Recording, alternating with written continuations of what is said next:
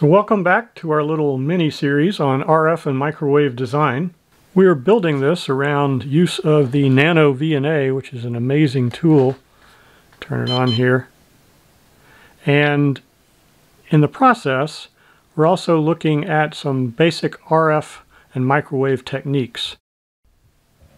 In a previous video, we used the NanoVNA to look at this 1.5 kilowatt basically 50 ohm load, and we discovered a problem around 600 megahertz. If you haven't seen that video, it's titled NanoVNA, What is S11 and How Good is the MFJ-264 Dummy Load? That's this device. In today's video, we're going to use the NanoVNA to help us try to understand what's causing this problem around 600 megahertz. We're also going to do a teardown and look inside this thing. Our main goal is going to be to see if we can improve the performance of the dummy load, but we're also going to take a look at transmission line technology and see if we can learn some things about how these systems are actually designed. So let's get started with a little bit of review. This graph is S11 from 50 kilohertz to 1 gigahertz. 0 dB is here, 10 dB down is the next line. At low frequencies, in the previous video, we have about minus 40 dB for S11, and that's very, very good. At higher frequencies, into the VHF region, we degrade a little bit to minus 20 dB, minus 15 dB. But our big concern is out here, where it's degraded to about negative 1 dB. That's happening at about 600 megahertz. Is that a problem? Well, it depends on your application. This particular dummy load, it says it's rated from 1 to 650 megahertz. But clearly it's not performing, at least not this particular one, past about 500 and something megahertz. That's probably okay for ham radio bands that don't go up that high. The 70 centimeter band stops before that. But if you were hoping that it works at 650, or if I was hoping that, then I got a problem and I'd like to fix it. So let's look inside and see if we can figure out what's going wrong.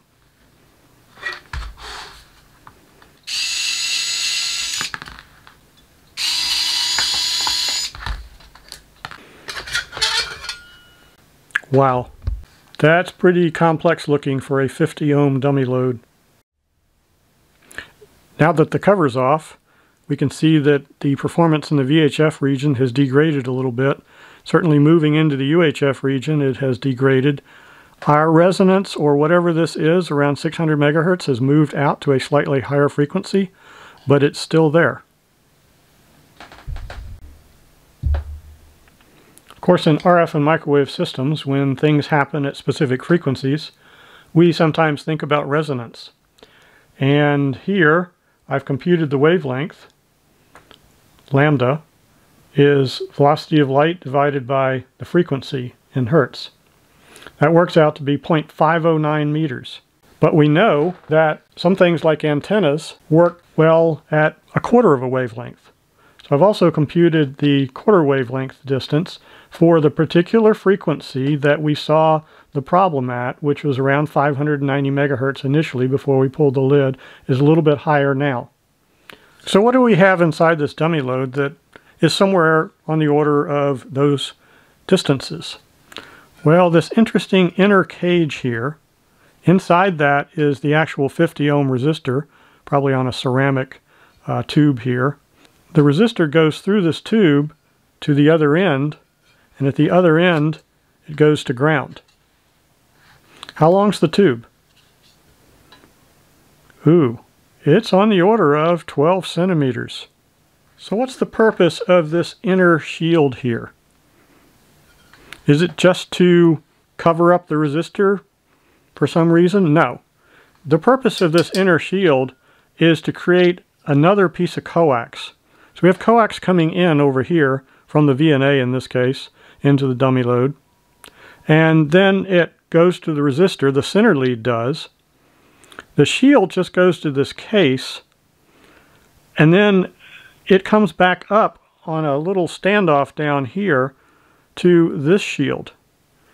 This shield surrounds the resistor, and the size of this shield compared to the outer diameter of this resistor tube is constructed in such a way that I think this is meant to be a 50 ohm transmission line.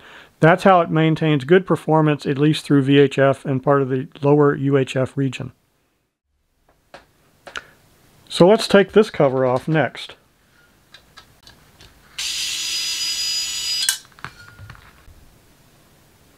So I've pulled this top lid off, and if we look over at the S11 plot, we see, if we compare this with before, we see it's degraded a little bit in this region, not a whole lot.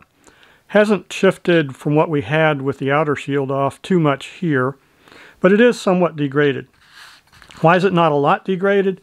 Well, we may think that this cover is part of a shield and that's what's important about it, but it's not the fact that it's a shield. Instead, it's important that we have the right capacitance between this resistive element and the outer shield around it, or the outer conductor around it. So let's take a look at that, and capacitance and inductance in RF designs. At radio frequencies, it turns out capacitance and inductance is everywhere. This is just a quick refresher on a couple of the basic concepts. Let's look at the right-hand side with capacitance first. Here's an AC voltage source, and over here is a capacitor, but it's not a manufactured capacitor, it's just two pieces of conductor that are near each other. They can be of any shape, doesn't matter. Closer they are, the more capacitance. Now let's look at the inductance issue. Inductance is formed anytime you have a wire, or more generally a conductor, which is of non-zero length. Typically, a wire is on the order of 20 nanohenries per inch of length. So here's an example. This is a piece of RG8 coax, and we have a PL259 connector on the end of it. So the entire system is coaxial.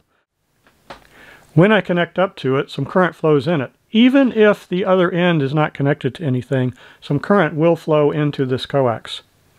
And that's because the coax itself is made of conductors which exhibit capacitance, two different conductors, the center and the outer. There's capacitance between them.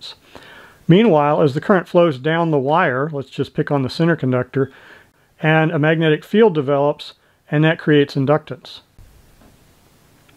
Now, we're not going to go into the mathematical modeling of this and how it works in great detail, but what we will say is that we have electric field and magnetic field, and that's an EM wave, and it's going to be traveling down the coaxial structure.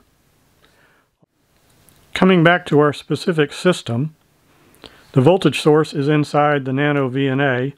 It launches a wave which goes down and goes through some connector interfaces, and then it goes into this structure. The NanoVNA's display is showing us the reflection coefficient, S11, versus frequency. So what is S11?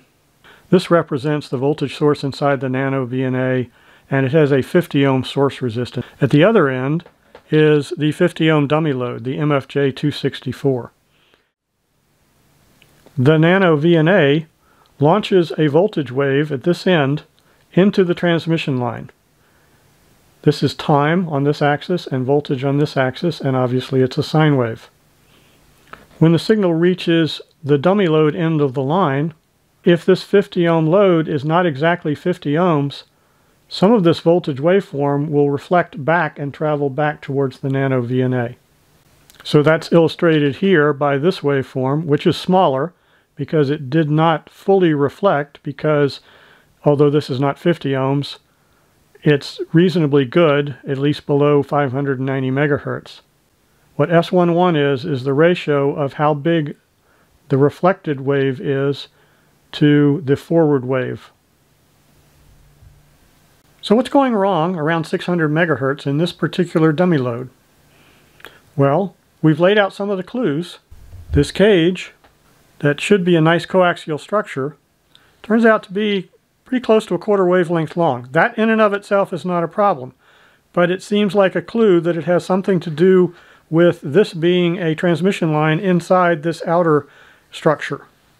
In addition to that, the launch into this inner coaxial structure is what we might call messy. If we look at how it comes in, the center pin goes to this piece, which clamps to the resistor, and that's fine, except that there's no coaxial structure in this area. There's no direct connection of the shield here onto the shield here. Instead, what happens is this shield goes to this outer cage, which then has to come up on this standoff, which is a structural support, but also an electrical connection to make contact to the outer shield of the inner cage. Remember, there's capacitance and inductance everywhere in RF systems. So let's see if we can use what we've learned, or what we've postulated, to improve this design's performance. This is the cage. It doesn't make good connection to the outer shield here. It's got kind of a messy launch. How about if we just pick this top piece up, move it over, and touch it right here. I'm just put a little pressure on it. Look at that. I just moved the marker over. It's 660 megahertz.